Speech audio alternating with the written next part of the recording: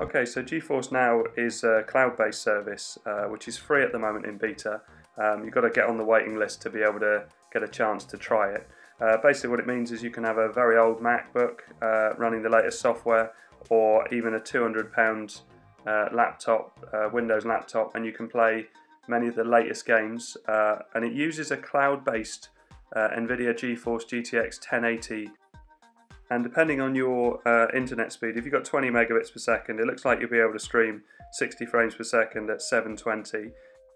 And if your internet can go at 50 megabits per second, then you'll be looking at 1080 gaming, 60 frames a second. So really, really good quality on low-end hardware. This could be a real big thing in the future. So go and register for the service now. As I say, it's free in beta. They're going to release more people onto the service every couple of weeks.